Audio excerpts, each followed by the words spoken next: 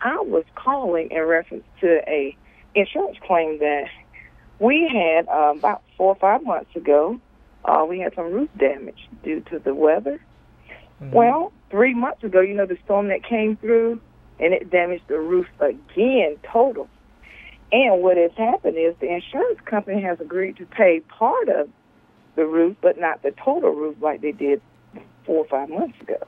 Yeah. Well, let me just ask you this: did they set up a separate claim for the subsequent damage? I'm sorry, will you repeat that again? Did they set up a separate claim for the subsequent damage? No. Yeah, on the other storm. We have a case. No, they did not. Yeah, we have a case very, very similar to what you're talking about in the office now. And what you have to do is you give them a 10-day notice to pay for the full cost of the replacement of the roof. If they don't do it, then you go ahead and file suit against them.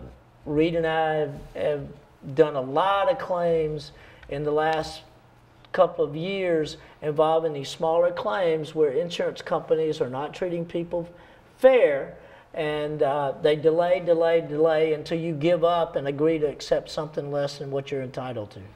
And the only thing to do is just to go ahead and file the lawsuit, get a hearing as soon as possible, and get it resolved.